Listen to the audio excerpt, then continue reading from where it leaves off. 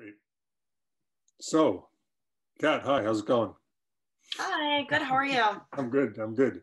It's rainy and cold and maybe a little snow on the way, but it's good weather to talk about what it's like to be outside all summer at Milford Point. Remind me, your title is you're the Coastal Ranger? Yeah, my title is, I guess, is a little bit longer than that. It's the Milford Point IBA Coastal Ranger. So, in short, Coastal Ranger of Milford Point Audubon Center. And tell me what that means. What do you do? So, as a coastal ranger, we have some basic type of duties, which means that we are interacting with the public, which this year obviously was a little bit different due to COVID. So we're interacting with the public just to make them aware of what an IBA is, so the important birding area, explaining to them that our nesting shorebirds, exactly what they are doing, so having nests, raising young, but not only just interacting with the public, I'm doing the legwork as well. So I'm assisting with putting up the symbolic string fences. I'm installing nest exclosures when they are deemed necessary. I am counting and reporting data, so counting chicks, counting nests, pretty much the first one to be able to spot anything that's going on there. But then there were some additional duties that I did this season, which was a little bit different. I helped monitor predator activity that was going on in the spit, since we unfortunately were not able to exclose as quickly as possible. So I installed trail cameras that allowed us to exactly monitor what was going on with our nests and why they were disappearing. Terrific. That's interesting. You have maybe 10 or 15 minutes worth of slides to show. Yes. Yeah. Why don't we start with that, and then Okay. I'll ask some questions maybe as we go along, and then a couple to sum up. All right, great. Great. Let me show my slides. All right.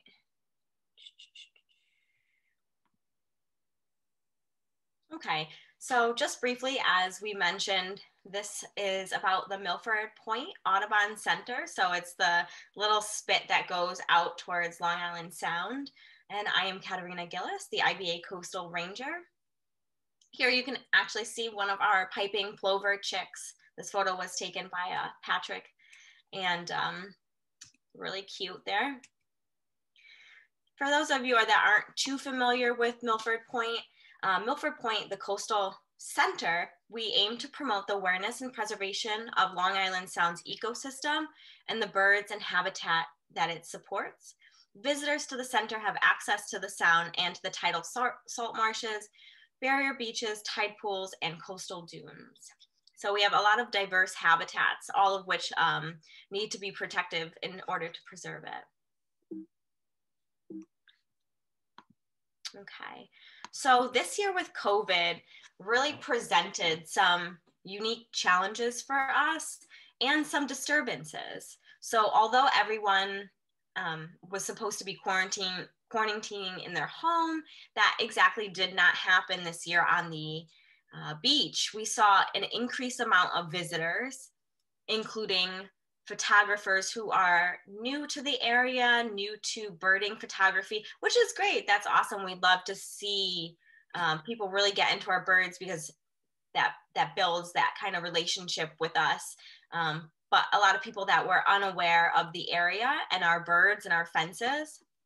A lot of increase in dogs this season, not only dogs, but unleashed dogs, which become dangerous for our birds, but also predation. So we did see one fox family in particular, they had 5 kits this season. So that was 7 foxes at one time on the beach, which causes a lot of pressure on our birds and predation as well. Okay, just going on about what I was saying, we also saw a cat this year that we never had previously seen on the property. He was an intact male cat, and he caused some ruckus, along with on the right there, just a lady walking her dog leashed, but right past that yellow sign says no dogs on the spit area from April to September. So although we put up signs. People choose to keep going with their dog. So that just is something that we see regularly, but with people home, everyone wanted to exercise their dog a little bit more. Predation. So like I had talked about just a little bit, I did some unique trail cam work. That's kind of my master's background. So I installed about 5 cameras throughout the dunes and on the spit area. And I was able to capture a good amount of species there. Here you can see the red fox. This is actually the mother of the 5 kits I mentioned. And you can see them down there on the bottom left corner. And once they were old enough to hunt on their own, that's when we saw an increase in predation and nest loss on the spit. Kat, that reminds me, I forgot to ask about your academic work. Before you go on, tell us where you're studying and what. Yeah, so I am on my last semester last season at Central Connecticut State University. My master's is in wildlife biology and conservation. So I set up trail cameras throughout the state of Connecticut to monitor distribution and occupancy of fisher, so Pekinia pinanti, which is a type of weasel here that we have native to Connecticut. So that is my background. A lot of camera work.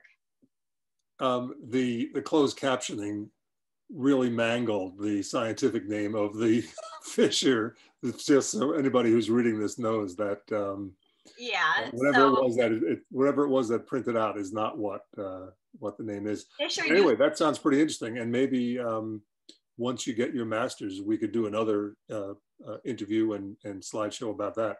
But yeah, that would be awesome. Get back to Milford Point and the plovers and oystercatchers.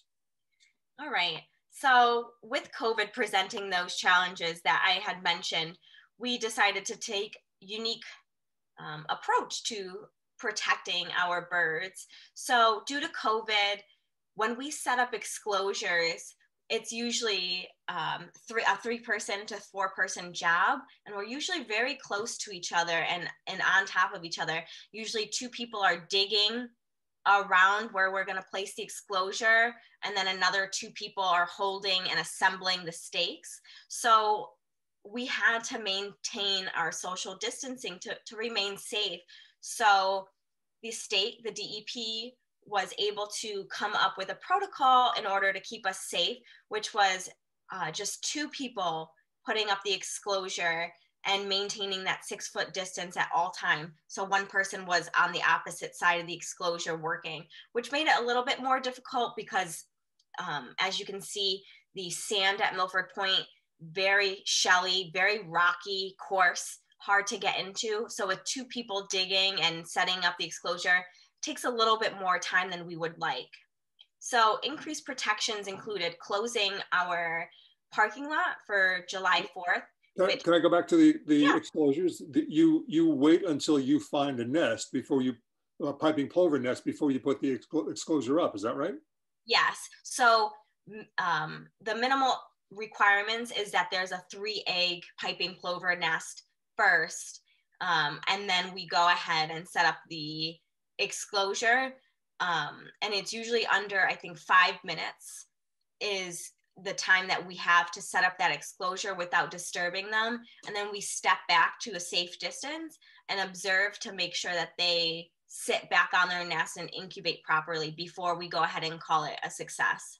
Right, okay. Yeah. Just so everybody knows, I turned off the closed captioning because it was just too ridiculous. Okay. So we'll just try to speak clearly. Yeah. So as I mentioned, we closed July 4th, which actually decreased a lot of beach presence that we normally have. Cedar Beach and other private properties were absolutely packed, and luckily that did not affect us. We had increased presence on Memorial Day. So we had about 4 people making sure that we're just observing our birds, making sure no one was causing increased disturbance.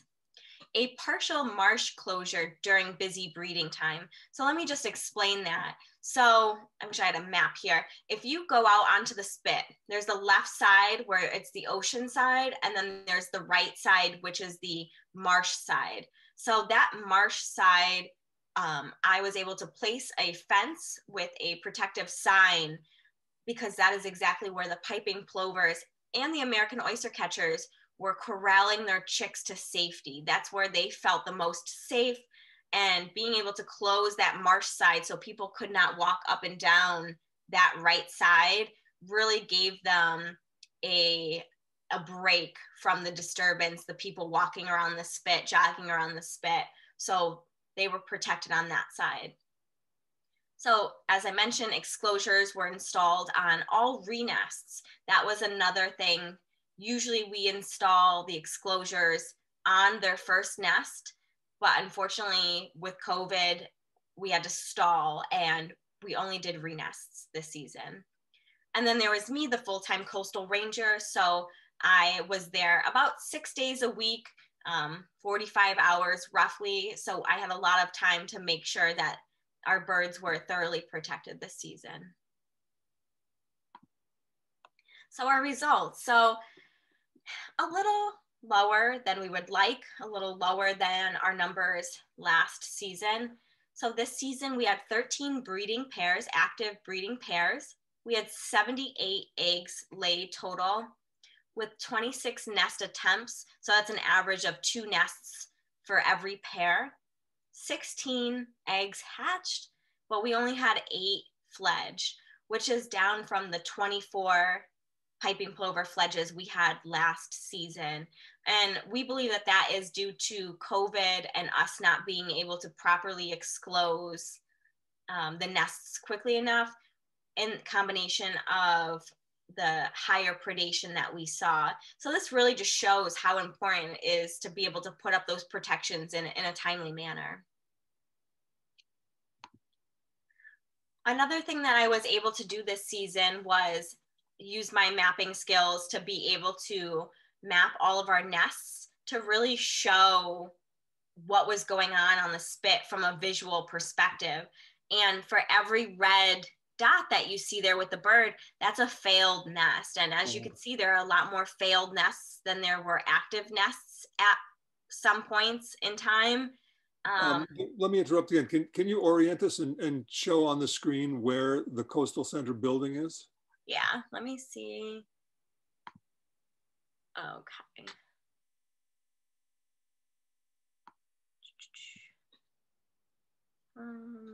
The Coastal Center building is actually right there. Right there, okay. Yeah, so, you know, you walk down here onto the boardwalk and then you hit the beach. So if you took a right, that'd be the private property area. But if you take a left and you go around, this is our main beach area that we have right here going down this way. So the X'd out portion is the fence area, obviously. So that's where our protections were. We had a lot more nests, fences this year because we had a lot more scattered nests than we normally do. So those were fenced. And then, like I said, the red was the failed nest that we saw this season. Okay. So on to the American oystercatcher results. They actually had a really good time this season, probably one of the highest numbers that we've seen at Milford Point for quite some time. We had 3 breeding pairs this season. 12 eggs were laid, 4 nest attempts, and 5 hatched and 4 fledged. So that's pretty good to have 5 eggs hatch out and have 4 fledglings after that. So that were some high results that we saw there. Onto the American oystercatcher rescue. So this was probably one of the most exciting things that we saw this season. Patrick Homans and I had actually noticed that one of the oystercatcher chicks, some of the last ones to fledge, had some type of monofilament wrapped around its neck. So not exactly fishing line, but it was some sort of plastic that was really tightly wound around its head and then its neck there. So what we were able to do, I called Beth Amendola, which is the National Audubon's oystercatcher technician. She was able to rush down within the hour, and then Stephen Martin and Patrick Homans also reported. We were able to put down a type of trap, which is called like a noose carpet, which basically takes line, and as the oystercatcher runs through it, it grabs onto their legs. So we were able to catch this bird within 15 minutes of laying the carpet down. And within another 5 minutes, we were able to tend to it, make sure that it was healthy, and remove the monofilament around its neck. Luckily, there were no injury to the bird. It was pretty superficial, but it was starting to restrict the more that the bird grew. So it created a pretty dangerous situation for the bird. And I'm glad that we were able to notice it and really remove that before anything actually happened to the bird health-wise. Okay, so as I mentioned, the bird was in good condition and measurements were within the average range within a weight of 325 grams. As you can see on the left, that photo is actually a better picture of the bird with the plastic wrapped around its neck. That's really hard to see when chicks are moving around very quickly and we're trying to observe them but not get too close to them as well. So we're not exactly sure how long that monofilament was around its neck, but we predict that it wasn't more than probably a week or a couple of days that it was on there. Adult weight ranges from 500 to over 600 grams, and the bird and its sibling was actually band N29 and N28, and we hope to see them in the next couple of years come back to Milford Point. We also had some least tern chicks this season. We had a handful of chicks fledge, which is great. Those are usually very hard birds to protect because we can't exclose them and they kind of go by their own rules. But we did have some success in having some least tern chicks. Unfortunately, we had 3 common tern nests this season, but none of them were successful due to the abnormally high tides that we saw this season that unfortunately flooded out their nests, and then they did not re-nest. Well, so I don't know if this is part of your presentation, but it's a good time for me to ask. Yeah. Tell us about the piping plovers and oystercatchers that protected their nests from the high tide. Yeah, so that's also very interesting. We saw that 2 of our piping plover nests, one of which that was at the base of the spit. Let me see if I can just go back to the map so I can explain this better. So without it locking back up on me. At the base of the spit here, you see, let me see, we had a nest that was exclosed, and the tide comes up very high at the breach there. And this specific pair of birds had a 4-egg nest, and they were successfully able to move 2 eggs away from where the tide was coming in. So they pushed them out of the exclosure, and within 2 days, those 2 eggs hatched. We saw that happen again at the tip of the spit with another bird. They did not move them out of the exclosure, I guess moving them about 2 feet closer away from the tide coming in, and they were able to hatch as well.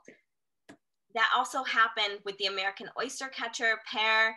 Actually, the adults that hatched out those 2 chicks that I just talked about with the monofilament, that was her second renest, and the tide was actually hitting her as she was sitting on her eggs. She pushed out 1 egg that she deemed was not viable, and then the other 2 eggs she kept protecting, which is amazing to see a bird just sit there, really getting hit by the waves, the high tide, and then having 2 successful fledges from that. So the tides were very high this season, but some of our birds were able to overcome that challenge. That's an amazing story. The plovers sensed that the tide was going to be unusually high. Presumably they sensed it, and then they knew enough to move their eggs to a spot where they wouldn't be flooded. And the oystercatcher maybe just saw that the tide was coming up, and so she sat on 2 of the eggs that she wanted to protect. Yeah. And Yeah. then one of those birds was the bird that had the net around its neck. Yes. Yeah. That actually was the two birds that fledged. So not only did they have a rocky start coming into this world, then they had some challenges with the monofilament, and they really got lucky this season that we were able to watch this amazing story from start to finish, and watching them fledge and go off into migration was truly amazing to see. Do you know how many years it takes before oyster catchers are ready to breed? So it's about 3 years before they come back to exactly where they had hatched out. Okay, so it'll take a while. If those two banded birds are going to come back, we won't Yes, know for a few years. it'll take a while, and we'll keep an eye out on their bands and see. And it's a yellow band N28 and N29. Yes. Okay. All right, so that is the end of my presentation. Yeah, okay, I have some questions, if I may. Yeah, of course. Really I think just one, and that was when the day that I went out and followed you and Stefan, I think it was back in early June. It was a period when you weren't really sure how the season was going to turn out, and there was a lot of predation, a lot of nests that hadn't failed. Tell me about what those early days were like, and what it was like for you as the person who was sort of in charge of helping protect them, to come back every day and see things go, seemed like in some cases almost disastrously wrong. That's actually a really great question that hits me really hard. Just because this is my third year doing this, not exactly at Milford Point, my first year being full-time at Milford Point. And they say when you're working in science and you're working in animals, you can't get attached to them. But, when you're spending so much time watching these birds lay their nests and having a hard time, that really does hit you a certain way. And you see these birds struggling with tide, with predation. And it's hard to know that you have so many nests, and then you come back the next day and you're missing half to 3/4 of them, and you have to start all over again. And that could get a little discouraging, especially with COVID and us not being sure how we exactly could protect these birds this season, because exclosures are so crucial to creating a protective barrier against predation. If we couldn't do anything for the predation side, at least we can put up the exclosures. And with that being in limbo, that really gets discouraging, and the season becomes unknown. And at some points, I feel like you question, I'm putting in so much work, but we're not seeing the results that we'd like. So it gets hard. It really gets hard. But, when you see these birds every day, it gives you that push to work harder, because you want to see them successful. And that's what we want to see at the Audubon. We want to see these birds successful. And there are, just days where you've got to work that extra mile and make sure that the birds are thoroughly protected. Yeah, very interesting. And one of the things that we said at the end of this year, at the end of this breeding season, was that the results this year and all the work that you and the others did at Milford Point and elsewhere really show the importance of the Audubon Alliance. That when the Audubon Alliance is out there in full force, the Piping Plovers just have a better year, like they did 2 years ago. This year, the Audubon Alliance, because of COVID, couldn't really do the protection work that it's done in the past, and the result was that the Piping Plover success rate, so to speak, was not as good as previous years. So let me close with a question about what regular everyday visitors to Milford Point and other beaches where they nest, where Piping Plovers nest, and what should they be keeping in mind for next year in terms of their own behavior? That's a great question. So just some general things that we can follow is keeping your dogs off beaches where it says no dogs, between April and September. Also, making sure that you give birds that you see and their chicks and the fences a really decent distance. So you know, when the birds are looking at you, even though you're not a predator, you're taking their eyes off of actual predation. So making sure that you're giving them a really good buffer space, keep moving, and you don't really sit on them while they're on their nests so they're not disturbed, is probably the best thing that we can do, is giving them their space this next season.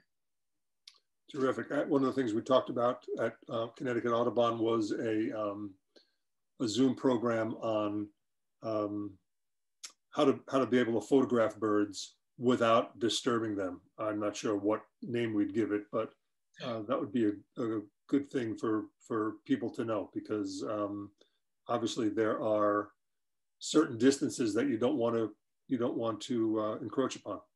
Yeah, I definitely agree with that. With photographers, you know, I know everyone wants to get that perfect shot. It's a very competitive hobby. Everyone wants the best bird photo to share them on social media. And I can definitely appreciate that. Just we have to do it responsibly and making sure that, you know, we are actually caring for the birds we're taking photos of. And that's really what's important. Right. All right, Kat, terrific. This was a really good talk. I'm glad you made the time, and it sounds like it was a really interesting year. Yeah. And we'll see what happens next year. Thank you very much. Thank you so much, Sean. Take care.